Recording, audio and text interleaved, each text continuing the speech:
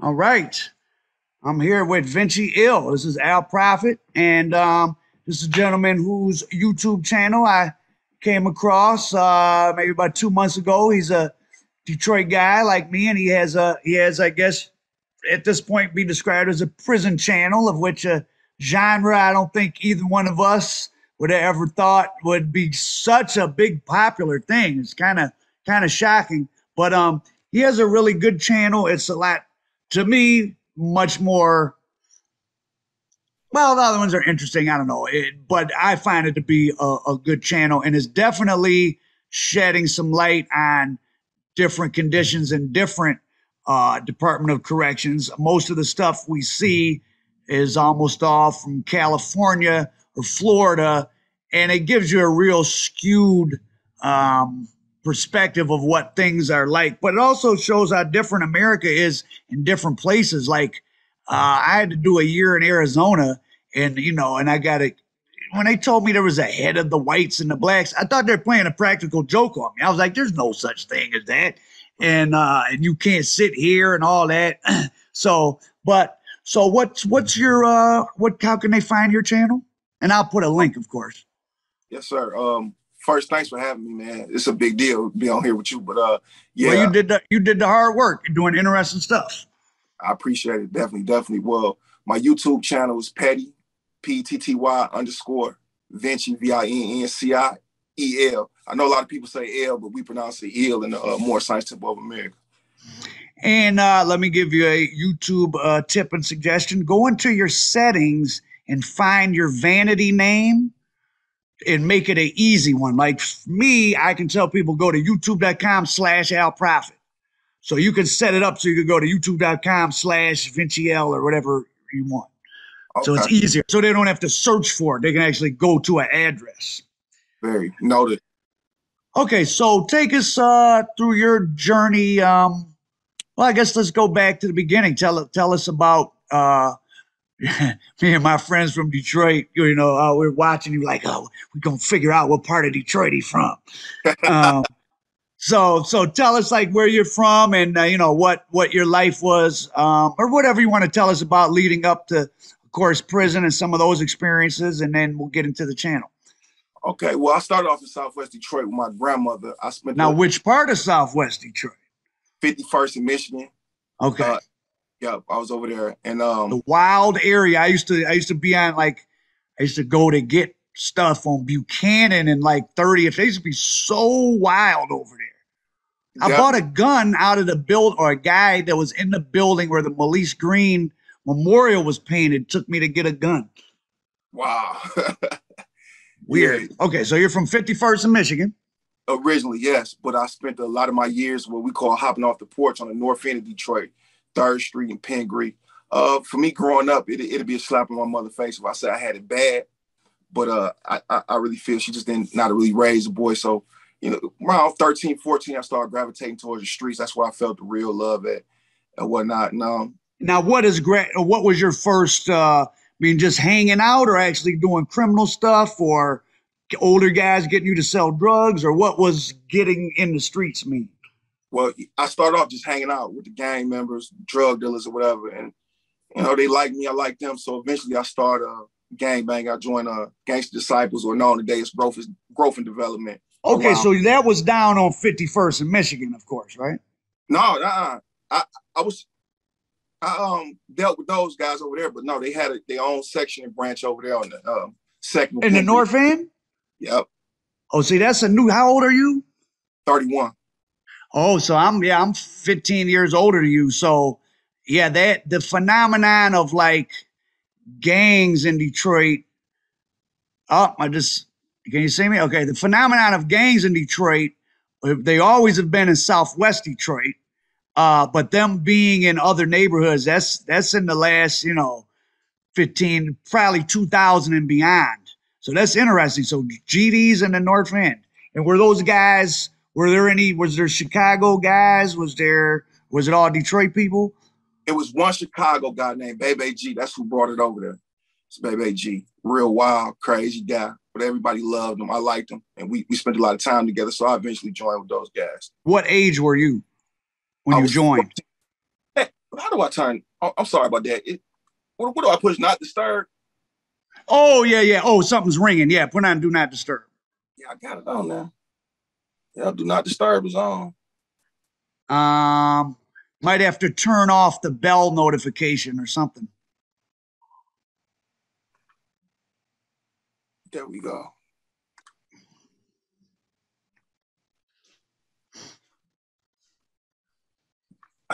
Yeah, okay. That should do it because I turned off my Okay. turned off cellular. My bad about that. Oh, all good. I'll just chop it out. Hey, this it's amazing that we can conduct these over like this. So I don't complain about little minor things like that. Okay, crazy. So okay, so you were what age were you when you joined the GDs and those Chicago organizations? You don't really get beat in. It's a little different, right? Exactly. Yes, it's way different. Yeah, we don't get jumped in and whatnot. It's about how much literature and creed that we retain. So I was going on 14 years old. And in general, I always, me, I always talk about in general, not nothing in particular, no one in particular, but in general, a lot of the Chicago groups, they're on the spectrum of like a mafia family versus a street gang. They're kind of closer to a mafia, at least the ones I'm aware of. And a lot of them are organized for the purpose of criminal activity. Whereas here in LA, there's a lot of serious gang members who the only crimes they might commit are about gang banging. They might have a regular job, Right. but that's less so true, would you say, with the Chicago groups? Definitely, especially in that area, we didn't really have no rivals or nothing like that. So it was more about criminal activities, get the money. And did you start making any money at that age? Were you like getting sacks and keeping 25 off 100 type thing, or? They tried to do that to me, but no, I got into stealing cars. That was my thing. We were stealing cars. The Take guy them who to the got chop shop? yep, yep. He had Baby G had a connection on the chop shops, and that's what we was doing. We was just stealing the money Mm. every night. And this Unfortunately, was kind of in an organized manner. yes. And this was a long time ago, so there ain't no statute of limitation stuff here. Yeah. And what was mom seeing the evidence of you making money? No, she didn't catch that until a couple years later. She had a up when I got into the drugs. She had found the scale of mine, and it broke her heart. She just started crying and just didn't know what to do or say to me. I was in the doghouse for about 2-3 weeks. So mom was not a street person. She was had a job and yeah. Yeah, never nothing with the It's streets. hard in Detroit. I mean, it's a lot of parent like it's just criminal activity is so much a part of the economy for everybody. It's just selling drugs in particular is just like regular. Yeah, it is. It seemed that way. It become a normality. Yeah. And what drug did you get into selling in the beginning? Crack cocaine right off the bill. Crack But cocaine. dealing with crackheads is not fun. I'd rather steal a car. Hey, look, it was real different. I don't have guys trying to rob me, everything, snatch stuff from me. It's some rough, especially if you're in the North End. It's not like you're getting like suburban or mini suburban customers. You're getting rough guys. Exactly. Yeah, guys just came home doing 25 years for murder. You get them type Yep. of guys. Never know what might Yep. And happen. they blamming on the door at 2 a.m. and they want some crack and they have no money. Fact. And did you have much success in selling drugs? Did you make much money? Not at that time, no. I thought I was making a little something, but no, not at that time. I didn't have no success, really. Were you kind of bouncing between regular jobs or this was still high school age? Yeah, this was still middle school, high school. Yeah, Oh, I middle started school. Yeah, right. Okay. at 13. And as you got towards 18, were you still in high school? Did you graduate? Well, no, I got a GED, but I ended up going to a juvenile detention facility for 2 years, two Oh, and a for half when I was 16. what happened? I had caught a carjacking, an armed robbery, unlawfully driving away. Oh, so the car theft progressed into carjacking, Yes, it did. and carjacking is still bad in Detroit. It never died out. Yeah. But that's one of those crimes you can get a lot of time for. You're lucky you were 16 and not 18. Yeah, that's how it was. Because when they told me in the courtroom, like, man, this carry life, I almost wanted to faint. They were giving guys when I was getting in trouble in the mid 90s. I mean, they had kids that come in there 18, they'd have 19 carjacking cases and they get hung 37 years. I And then seen if it. you shoot somebody while you're doing it, or your boy messes with the woman, now it's a rape. A guy I went to middle school with got 50 years carjacking and rape. I don't know what the story is, but I would imagine probably was a crew of them, and one guy probably did something, and you all take the weight. Man, seen that so many times too. Yes. So you get out when you're 18, and what's your game plan then? So I'm trying to be on the righteous path. I get out, get a job. I was just working. Had two jobs at one point in time, but when you go back out to the same neighborhood, you start hanging around the same people, you progressively get back into the same thing. So I picked up drugs again, and ran with it for a while. Did you ever operate on Seward? Yeah. Oh, that's well. We weren't. My side wasn't really allowed on sewer. I was a Pangry guy, and Oh, that's okay, what. because the reason I ask is because Yeah. I know you see my Doc Davis interviews, right? Right. So his nephews, they were the ones running Seward. We call that mini New York. Oh, Oh, all that those. was the Carter. Yeah, that was one of the most when I was getting my graduate degree at Wayne State, and I had a job at Center for Urban Studies, and we would get contracted by the city to do different stuff with different statistics. And ironically, I was getting access to Detroit 911 calls, and we'd have to like map them. And Uh, that 50 Seward was the number one 911 call address in the whole city of Detroit. yes, I could believe it. They had to shut that building down for a while. Just man, it was crazy. It's crazy over there. Yeah, Yeah, that but was that was that was active. yeah, we didn't go down there. So okay, so that's interesting. So yeah, and then a guy, one of my good younger friends, when he was about 13, they were selling. He's from 12th Street. They were selling dummies over there, and the Seward guys I know put like not a murder hit, but like a assault hit on them, and uh, they caught him, and they were like, damn, y'all are like 13, and they let him slide. So there was a lot going on. So for those of us to be over there selling drugs was serious. definitely, yeah, yeah. You could get hurt or worse. There's a chain of command over there for sure. Yeah. And so you're 18, you're back into drugs. Did you ever feel like you made any progress as far as getting any real money in that, or? It was a little better. It wasn't until years later where I had some real success, but it was enough to stay fresh, just to dump stuff, want to stay fresh, want to go to the club with my homies and buy a bottle of rosé. It was just stupid. And was much okay? So you're into GDs, but like there weren't really was that just something you were? Did the gang membership cause any problems? Was there any real gang violence per se? No, not in that area. No. When I went back out to Southwest, it was a different thing because I brought what I knew down there, and I knew a lot more literature and creed than the guys because I had a real Chicago guy put me on. So I had problems down there somewhat, but not really. Over there, no, no. And like, who was over there? Was that era? I mean, still the Counts and the Cobras and I don't know if Cash Flow Posse was still around. You ever hear of them? Oh yeah, definitely. Shout out Big Brew. Yes. Oh, Yeah. yeah, they just got out, or two of the brothers, or one of the brothers got out. And for those not from Detroit, like Southwest, parts of it is the only area where there's like a substantial white population, and that's like the worst gang area in Detroit. So it's the environment, it's not the people. Like Yeah. the white guys in Southwest Detroit are just as dangerous as anybody else. I mean, it's a small area, but it's a real drug and gang infested area, ironically. So anybody that thinks that the black people bring the crime, it's the environment puts the crime in whoever gets put in the environment, and that's for sure. I wish people realize that because that's a culture shock. You go down there with any preconceptions about white people, you'll learn something real quick. Yeah, for real.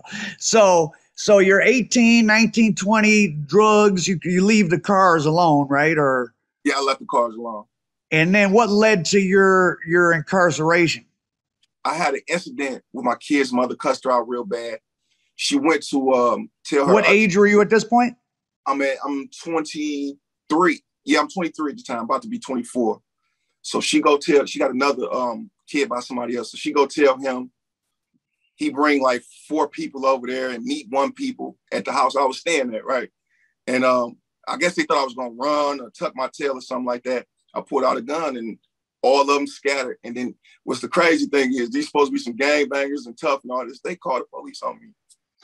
That's how it goes. If they can't beat you one way, they'll beat you another way. And they come to court and testify on me. Was shots let off or? None. No You shots. just pulled out. Yep, that's felonious assault. So what time did you get? Oh, and did you get a felony firearms too? No, I didn't. I didn't get it. Okay. They let me plead out to a third habitual and. Oh, you already had cases. Already had cases, yeah. Oh, you had the juvenile case. What did you have as an adult? Some drug possession? As an adult, I had embezzlement case. I had a assault case. Oh, so you was just out there trying to get to the bag any which way, and if somebody got in the way, they might get touched up. I had a real bad temper. Real bad temper. And it's the opportunities to get into trouble there in Detroit abound. It's not, it will present itself to you every day. It definitely. So what was the time you pled out till? What sentence? 1 to 4 years. Oh, so you didn't get too bad of a sentence, but you ended up didn't you do all the time? Yeah, I did all the time. Okay, so take us through the intake and going into prison and what you're thinking and all that. Oh, did you go to Riverside or Jackson quarantine? Because you were. It's all lit up Jackson now. Okay, because there used to be Riverside if you were under 25 or something, you went to Riverside. It was some age, so there is no Riverside. Everyone goes to Jackson. Yep, yeah. If you're 15, 16, you want to Jackson. Don't even matter. Oh, wow. So Jackson, before they remodeled it, it was the largest walled prison in the world, actually. They had like 3,000 behind the walls, one of the most infamous prisons in the country. They've remodeled it somewhat, but I'm sure it's old. They still have a lot of the old part up, right? Yeah, they do. You can see over there, and it's a little piece of the wall, so you can see over there, but it's condemned. Okay, so mostly what people are in now is new construction? It's the same bill. It's just not as bad as the other parts. Oh, they refurbished it, but it's the same building. Yeah, same sliding bars, cranking. Yeah, you really feel like you're in jail. You're like, oh wow, I'm in jail. Oh man, when I went there, when I walked in the unit, all the noises, the animal noises, you might be my girlfriend. Hey, you the tall one. I'm gonna make you my. I'm like, damn, what did I get myself into? Yeah, that's what the West Coast stuff with all the racial and the gangs. It's actually more, it seemed like to me it was easier. Like if you followed the rules of your little group or something, you had people that wouldn't let people bother you. But in Michigan, you're either on your own or you're gonna see some people from your actual friends and get with them. So were you able? And unfortunately, just going to Detroit public schools, even if your block was okay and your parents kept you in the house, you're going to see oh, you're my best friend from 5th grade. I haven't seen you in a while. You the kid that lived down the street and they all in jail. Were you able to link up with some people you knew? It's a class reunion, but yeah, actually, I didn't know nobody in quarantine, but it was some GDs there. They asked me where I was from and then asked me all the stuff that you're supposed to ask the verified guy. And I linked up with those guys. So Michigan prisons now has a strong, I get the sense from your channel and the stories you have on there, strong gang presence. Definitely a lot of Midwest gangs in the Bloods. They're being run by younger guys or? Well, gangs like the Bloods are, but the Vice Lords and GDs, it's always an older guy usually in charge. They've been around a long time. Yeah. And when did your journey to the Morris Science Temple, and you go to the same temple where my friend Fuquay Bay is the Grand Sheik. Shout out to Fuquay Bay and his mission to uplift fallen humanity, which is the Morris Science Temple of America's mission. Be a legend, yes. And so what was your journey into that? I was at Marquette level 1. I was still gang banging, but a brother named Vinnci kind of planted a seed in my head. I had asked him, what's the difference between the Nation of Islam and the Sunnis? And when he told it to me, I said, dang, it make a whole lot of sense. And I eventually, blow level 1, get sent to level 2. And there I started studying with the brothers. And I joined maybe a year later. So you talk a lot about, and I want everyone to go to his channel. He interviews some some interesting people, and he has his own tremendous stories. He's a great storyteller, and you'll get a good sense of what Michigan prison and probably Michigan is a little more indicative of how most prison systems are than in California, which is True. kind of weird. California is just weird in general. It's kind of a time warped. When you get here from somewhere else, you see people be like, damn, everyone's dressed like the people in Grand Theft Auto. And then you're like, oh no, Right. well, wait a second. They really did base San Andreas on, they really is really like that. Yeah. So tell us, so what's the Moorish Science Temple's kind of place in the, it's not a gang, it's a religion, but it's still a group of people banding together for protection within there, in addition to the religious component. What's their place in the power dynamics of the prison system? I'm not just saying this because I'm a Moorish American, but I would say if we had a power ranking system, I think the Moors would be number one off simply organization and numbers. Yeah, that's what that's what my understanding would be. And but did a lot of guys, so whenever you're the strongest group, because of course going to be weak people, some of the people joining are the weak people looking just for protection. Yes. And not really believing in, what the mission is. Was that, did they try to ferret out that, or that just would come to the surface at some point anyways? It's always going to come to the surface. Usually it's always going to come to the surface, but the Moors, the type of people they are, even if you are weak, they're going to stand for you still. It's hard to get through to the wolves with the Moorish Americans. It's hard. Well, that's good. So they looked out for some of the young guys and all that? Oh yeah, definitely. Yeah. Everybody, especially the older guys, no matter what percentage of the younger guys were in a gang or a religious group? Almost everybody? Usually the young guys don't do the religious groups, they do the gangs or the organization. What were most people in some type of organization? I would say probably 85% to 90%. Oh, so almost everybody. Yeah, everybody belonged to somebody. Oh, wow. Okay, so that's kind of new in Michigan too. So it wasn't neighborhoods and streets. We the Dexter guys, we're the North End guys. No, they don't do that. No, they don't do that. It's a group. Oh, that's how it used to be. Yeah. So it's or groups. city. Okay. Oh, yeah, right. Okay. So probably there's so many people from Detroit, they all separate. But like, did the Flint guys all stick together? Oh yeah, definitely. All the Flint guys definitely stick together. The Pontiac guys, Inkster guys. But then they'd also be in their own separate. They might be or they weren't in the gang so much. It's 50-50. Some belong to a gang, but they're gonna come when they Flint guys need them, or they just strictly Flint or strictly Saginaw. So it's more so most of Detroit. There was no Detroit identity because it's too many. It depends. Yeah, in Marquette Branch Prison, that's the first time I seen a bunch of Detroit guys link up, and it was so many of them, and they kind of like even left their gangs just to do that, sort of, maintain the peace. And what were some of the first problems you had? So you went to a level 1 with only a 1 to 4, so you could have been at the halfway house in 6 months. Well, the first flop that I got, it wasn't because I got. Oh, you got a flop. That's right. They do parole flaps in Michigan. Yeah. They said I didn't have enough time in prison, so they flopped me before I ever got in trouble. Before I ever got. So how many months had you had in when you saw the parole board the first time? I was in prison probably only like 5 months. Oh, okay. They wanted you to do some time. So you get flapped. Were you disappointed or did you expect that? They were already telling me that that's probably going to happen to me. People was honest with me, like, hey, you ain't got enough time, man. You ain't complete none of your classes. You're probably going to get flopped, but they might call you back early. So, but I was mad though. I was mad. So what was your first, serious trouble that started to cause you to stay in there a long time? The first trouble I got caught for, I had jumped in one of the GD's fights, and it was over the dumbest stuff after I learned. So over a meatball tray and a cookie. So hey, food is like gold in there. It is. And I had jumped in it. He got beat up real bad. And the rules they taught me, the older guys, say, when you're living in an open environment with a bunch of bunks and stuff like that, if you get into it with a guy, you do something to him too bad, you can't let him stay because you got to sleep around him.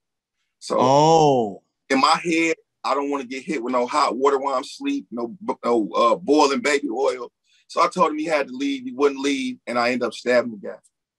And so you have a great story. Well, it's not great, but a compelling story on your YouTube specifically about some guys and boiling up oil and water in a coffee pot and disfiguring each other's faces. So go over to his channel, and that's one of the stories that I was like, man, that's scary. Yeah, you got to go to sleep with someone you beat up, lock in a sock, all that. yeah, he could have woke me up to all that. He could have. So you, what did they move you to a higher security level after that? Yeah, at Marquette Branch level 1. If you blow level 1, they send you to level 5 until you can find a level 2 to be housed with other people. Oh, level 5's horrible, right? Oh man, it's more of a mental institution than a prison. Was that level 5 in Marquette or somewhere else? Level 5 Marquette. Yep, I stayed Is Marquette still that real old structure, or they refurbished that too? Oh, it looked real. Oh, it looked like an old castle, old dungeon. Yeah, Castle. Marquette used to always be like the punishment. So when Michigan prisons were first built, those were the two they built. Jackson Prison for Southern Michigan, Marquette for Northern. And there's even that, you've heard that slang term, don't Marquette me. So it was like, you've heard that, right? Yeah. That was like Marquette. So like, don't look at me like we're in Marquette with like murder in your eyes. Like that was the reputation Marquette had. Thanks. My friend told me he was in Marquette and he went in the shower and they had a guy and they were doing what they do to him. And they had a picture from like a Hustler magazine pinned to his back so they could look at it while they were, yeah. That was like one of the worst things I ever heard. Yeah, yeah. Look, I can believe it. Trust me. Them guys. Did you, what type of predator activity did you see go on? Like if you weren't in a group, or even if you were in a group, what type of predator activity was going on? Sounds like there's a fair amount of sex activity in there. Yeah. So, white suburban men who not really from that cloth, sex offenders, when they come in, those are the guys that's usually targeted. But I seen guys go get a man and a whole lot of debt, brawling them stuff to the point he couldn't pay it back. And then, they over there talking out publicly in front of everybody, like, hey, you gonna do these sexual acts, so on and so forth, and start sharing. One guy saying, I say, man, this is a cold game. This is a cold game. I would have to honestly say I would go ahead and PC up before I paid my debt with my Yeah, for sure. When I was seeing it going on, I told one of my brother mans I wanted to say something about it, but they got on me and told me mind my business. They told me all the reasons why you do that. We're not about to go to war with nobody over how they jail.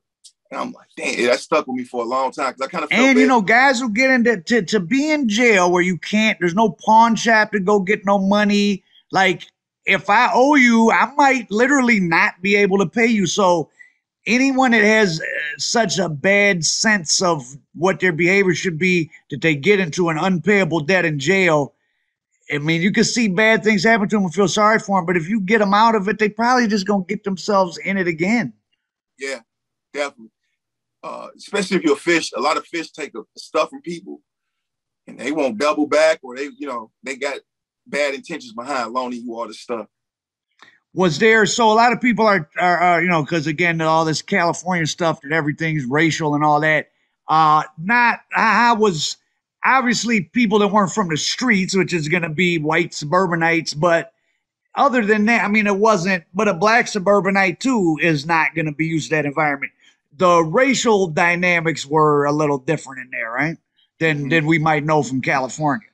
Yeah, I see in California, like I keep hearing the stories where a black man and a white man can't eat together, or a Mexican or a white, but that's not there. If you say that to somebody, you might get into it with them for sure. A lot of white kids belong to black gangs, GDs, vice lords. They take them because they might have grew up. They must have been in it on the streets. Yeah, or got recruited because they might be a little bit tough. So they'll definitely bring you in. They definitely always looking to bring somebody in that's kind of tough. What about like how much did it vary, like drug availability by what institution you were at? Yeah, it did. I was at Ken Ross and they had so much. And that's out in the country. That's like up north, and probably there's they can hide stuff out in the woods and stuff. Yeah, people just throw stuff over the fence. Sometimes it was a lot of marijuana there, a lot of Suboxone. But right across the street of Chippewa, where I went, was barely any drugs there. Was that more of a secure? Definitely, yeah. It's ran like a level 3 still. Okay. And Level then a 2. lot of it depends on how crooked the guards at a particular place are, because that's where cell phones is coming from and big amounts of drugs. Yeah. Guy Like, told me he used to keep a pound of weed in his cell at Jackson. I can believe down That's there. not getting brought in and swallowed in a balloon, that's for sure. Yeah. Did what about like politicizes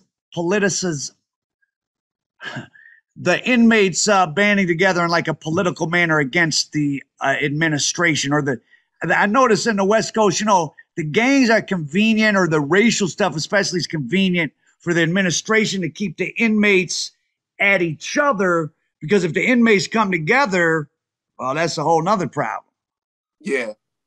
I only seen that twice. One time being in Chippewa, all the gang members, the heads of the organizations, they came together and said, if any of yours go to lunch today, because they get paid per when you swipe your card in the lunch line, they get paid. So they went to everybody and say, look, if you belong to this group, you belong to that group. If you go to lunch, you're gonna get violated, you're gonna get beat, and that's how they I guess picketed the cafeteria, because the food. Yeah, because they privatized the food at one point, right? And the calories was like 2,300 calories or something. And it was so nasty, man. I'm talking about seasoning don't even fix it. Like, if you didn't have no commissary for like quite a period of time, you probably would have been starved. And were you in the system when the Melanics, like, didn't they like destroy, was it Kinross or Chippewa? Yeah, it was Kinross in '99, but no, I wasn't there. Okay, that was before your time, but you heard about that. Definitely, yeah. The Melanics told me the stories about it. Were there many? Didn't they use that as a way to kind of break up the Melanics, or are they still? The Melanics were once a charter group. They had their own religious service, but they took that away. That's dead now. They stay. Oh, okay. Yeah, they got. And the Melanics have Nat Turner as their prophet. Yeah, okay. So, are they still? Are there many of them left, or? Not really. Maybe the most I seen was probably 15 on the yard, but they click up with the GD, so they still act. They still militant. Oh, the Melanics. I mean, what's the connect? Is it just personal relationship? Like, what's the connection between the GDs and the Melanics? The 6-pointed star. Oh, okay. Yeah. And now I'm interested in a phenomenon. I'm out here in California, and I just happen to have a certain set of friends here, and I was thinking about how the whole blood identity through rap music has become like this weird phenomenon of just like a default, like, oh, I'm gonna be a blood, like, because you just hear about it in rap music. But so was that the single biggest group in there? That was the biggest gang. They weren't that organized though, or it depends. It's so many of them. They like the Crips out in California. They just beef with each other. That's their own biggest enemy. Oh. And they're mostly younger. Yeah, all guys 32 and under.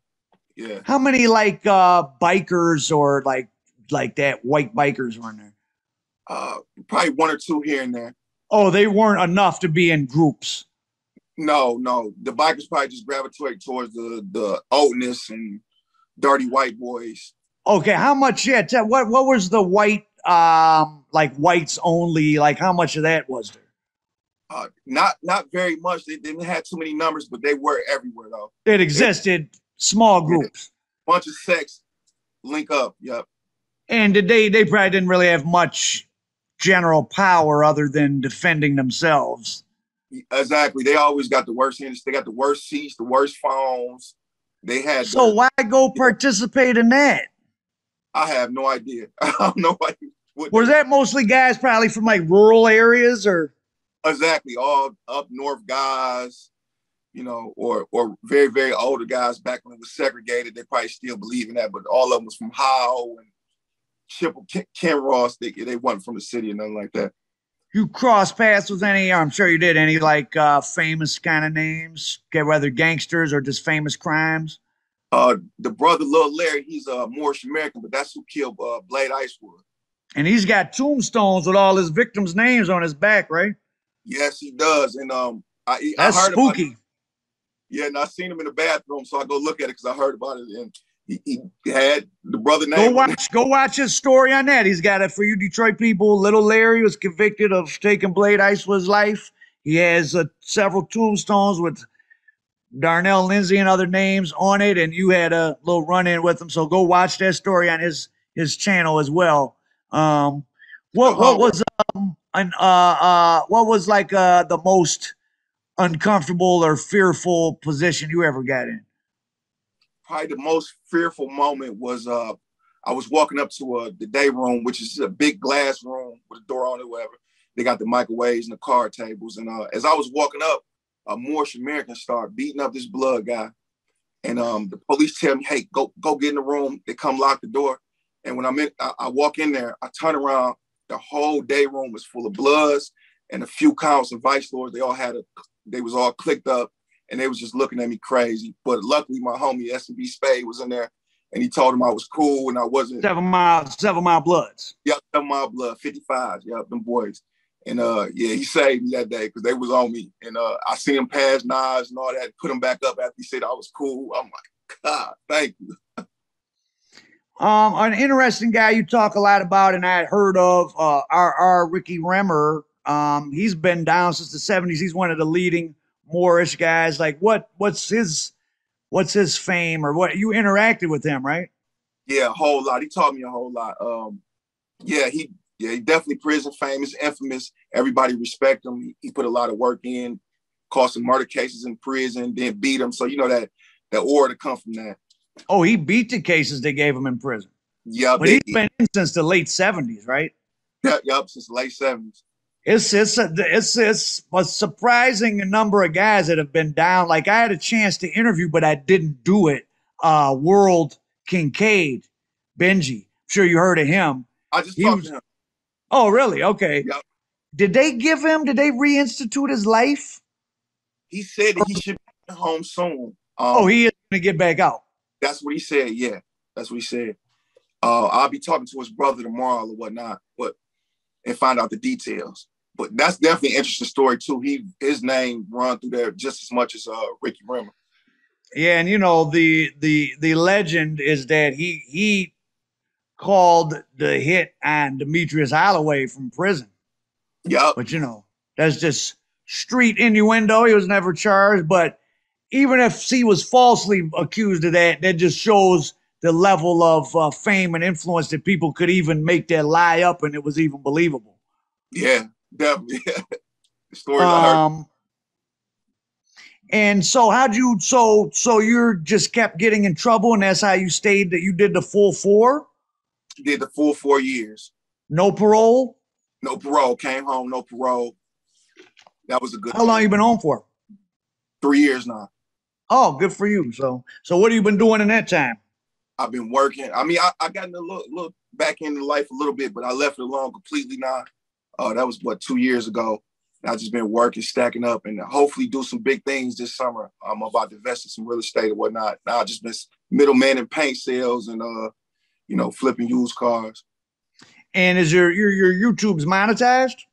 It's back monetized. It was suspended for a while, but it's back monetized. What got it suspended? I had used my own videos from TikTok, and they said it was reused. Oh yeah, you gotta be careful with that stuff. Yeah. Yeah. So it's just seeing the TikTok, but how would it know it's you? It's seeing the TikTok signs. Okay. So the AI is just finding that. Mm-hmm. So now what I want you to do, Google or YouTube search YouTube thumbnails. Because your thumbnail, if you up your thumbnail game, that could double your views and money or triple. The thumbnails are super duper important. Okay. How good are you at using your analytics to know what's going on your channel? I don't think I'm good at it at all. I was just thinking about that. I got to do a lot more research. Well, we'll do a private call. I'll give you some tips and tricks. But start off with your look at the click-through rate of all your stuff. It should all be 4% or above. And there's people that'll tell you like what are the effective ways to make thumbnails. They're mostly using close-ups of faces. And you'll read about it. And that alone could double, triple your money just with your existing content. Okay. I'm definitely on it. Definitely. So I don't want to burn through your story because I want them to go to your channel because you got great stuff on there. So I'm going to put the link to his channel down there. Don't forget to get your vanity name, and we're going to talk. I'll give you a call soon, and I'll give you some tips and tricks. And thanks for coming on. And go watch this guy's channel. It's a unique thing, even in the prison world. He's a great storyteller. He just not overly rah-rah. He tells you when he was scared or nervous. He doesn't pick like if even his own group, if he wants to make a critique, he did, and he's just honest about his experiences. And a powerful channel. So thanks for doing what you do, and we'll talk soon. And go subscribe to his channel and watch those commercials. I appreciate you, big brother. Surreal. I'll mess with you. You dig? Salute you. I see you when I'm in Detroit next time. Okay, Islam, big fan. I got you. Sorry.